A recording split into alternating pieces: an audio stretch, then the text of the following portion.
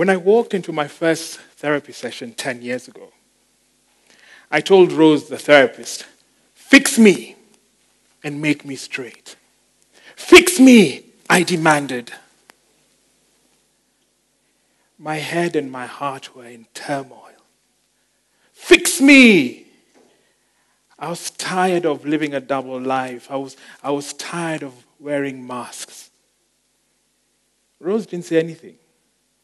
She looked at me, smiled gently, and over the course of the next year, she led me and other broken individuals through a journey of self-discovery and self-love. When I stopped going for my sessions because I was coming back to Kenya, Rose told me not to lose my voice. I didn't have much of a voice when I was growing up. Convention, tradition, and fear kept me silent.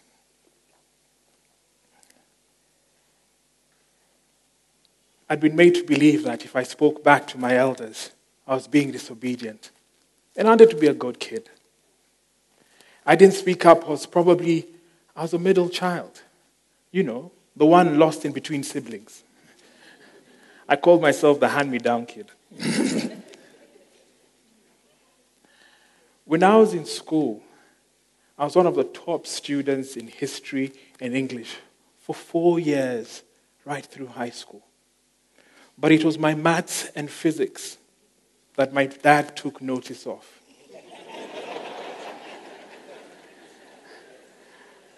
I didn't speak much then because the things that I was good at were not affirmed. So I kept quiet.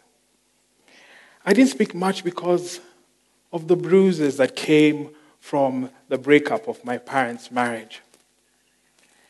Let me tell you a story. My brother and I used to have 2 lunches 3 times a week. We would carry lunch from home, get to school, and give it out to our friends, which made us very popular. The other lunch came along with my mom. This was back in the 80s.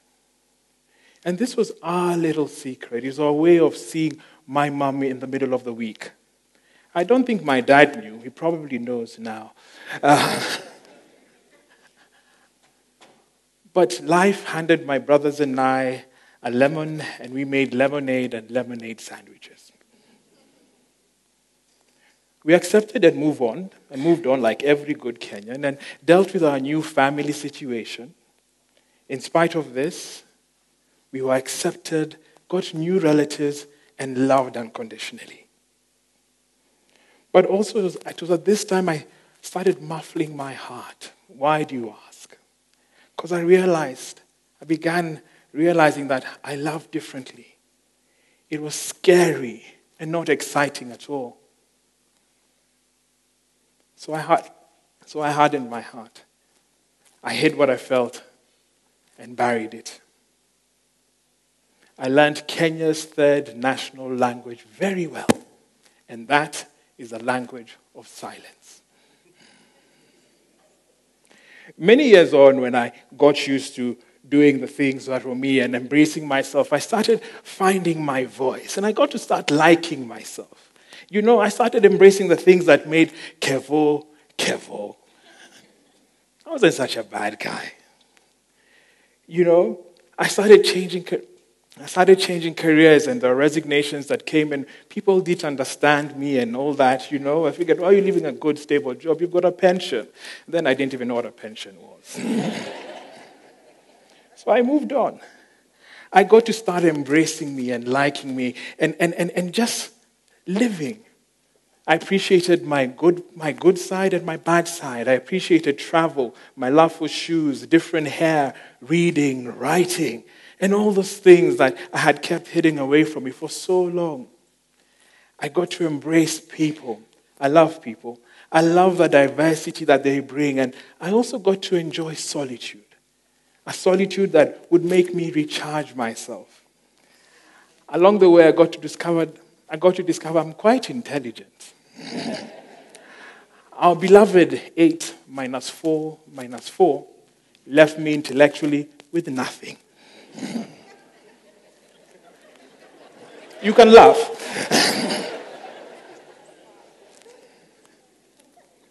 When I started embracing these things and doing the things I used to do, I got a knock.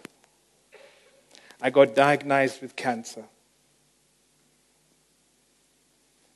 This guy, who was seen running around Kile with lycra, nightcaps, matkwembes, gets a knock. Speed bumps, as my friend one boy told me. I'm not out of the woods yet. And nor has it been as hard as people would like it to be. I have been given a new voice. I have been given a new opportunity. I got to discover that I have the mental strength that I didn't have before. This strength saw me through 6 months of chemotherapy, a stem cell transplant, 2 weeks in isolation in India, and I want to thank my stepmom for seeing me through those weeks. You're my pal. Thank you.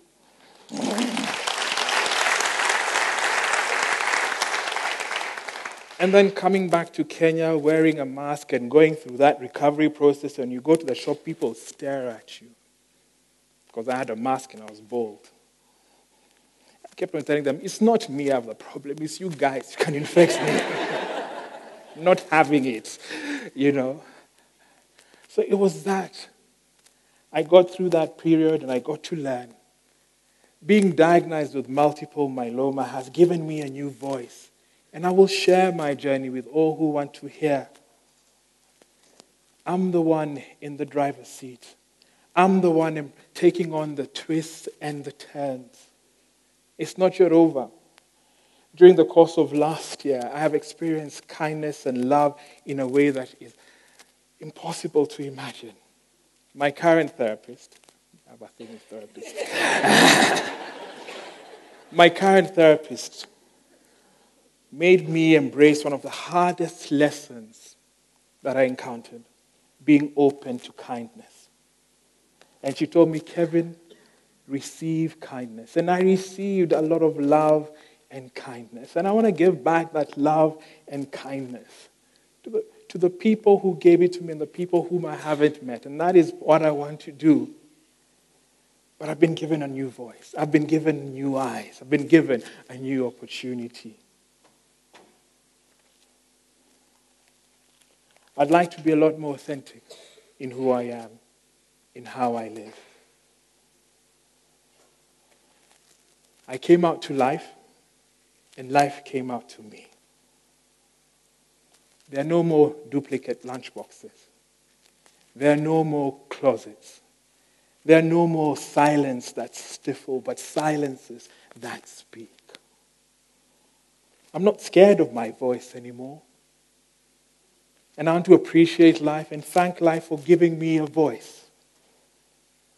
And I hope you too find your voice. You might meet someone you really like. Namaste. Thank you.